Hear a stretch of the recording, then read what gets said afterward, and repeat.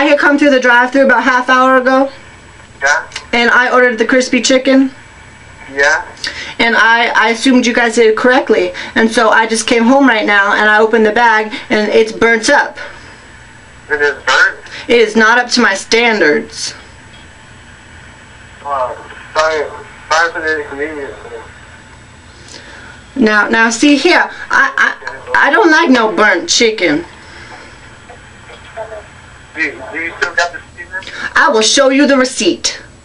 Huh? I'm gonna show you the receipt. Yeah, you could just bring it over here. We'll give you another crispy sandwich or something. All right, but you know what? I'm gonna fight you, baby, because I'm mad as hell because my chicken is burnt up. Do you understand me? Yeah. Well, if you could bring the receipt I'm gonna fight you, baby. We could probably give you a refund, or we could give you another sandwich or something. Are you the manager?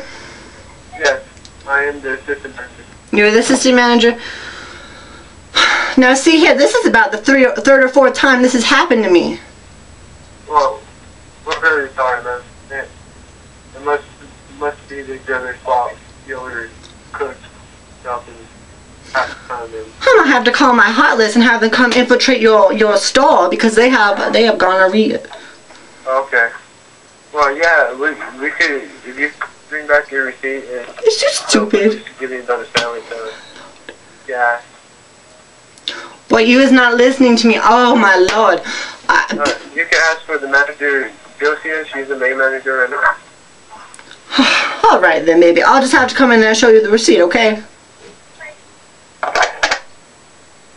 Oh my lord, he hung up on me. Stupid ass.